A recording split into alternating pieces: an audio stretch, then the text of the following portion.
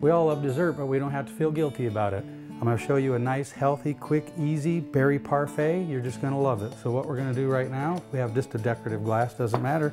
I chose a nice, healthy vanilla yogurt. Vanilla flavored yogurt is great for you, for your digestive system.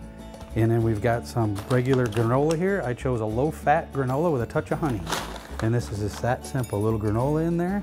And I love my berries, so I got some nice blacks, some good blues, some raspberries in here.